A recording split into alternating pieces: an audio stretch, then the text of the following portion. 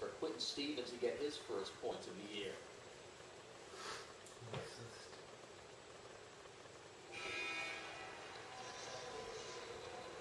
The Atlanta product is in the scorebook.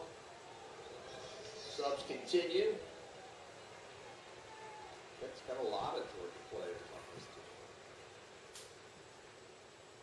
Colin must be going in for Q. 14 of them. Call timeout. I believe it's a school record for Georgia players on the back.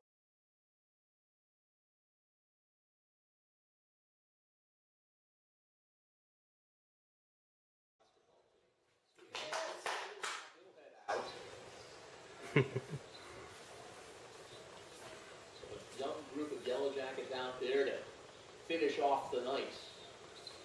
With a finishing touch on a season-opening victory on the 200th win of Brian Gregory's head coaching career. An 86-57 Georgia Tech lead. Downing trying to keep. Nice.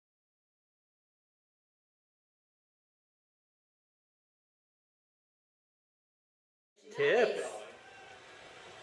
Unable to add to his 22-point total. Grab one at Doyle to shoot as soon as he touches it. Doyle ducks under and gets the chance to shoot the jumper. The student body loves it. They're going to cheer for a long time, too. 88-57. Doyle had just one field goal a year ago. He's off to a good start this season. He got his field goal in the first game. Adams, meanwhile, missing. Doyle with a rebound. Shot clock is still on.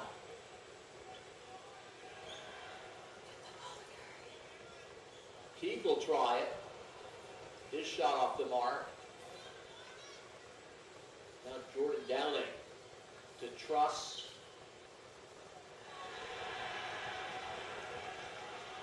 Doyle's back in the stat sheet tonight.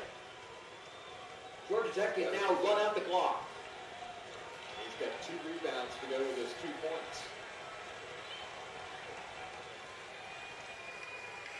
That'll put the finishing touch on a Georgia Tech victory here tonight in Atlanta. Well-rounded effort for the Yellow Jackets. Marcus Georges-Hunt with 17 points. Robert Carter Jr. with a double-double tonight, the 6th of his collegiate career. The 200th head coaching victory for Brian Gregory.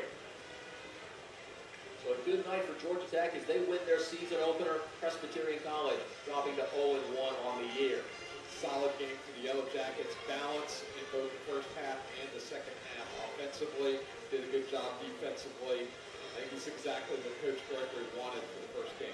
So for Kurt Hoyt, I'm Richard Musterer saying so long from McCamish Pavilion in Atlanta, where the final score tonight was Georgia Tech 88.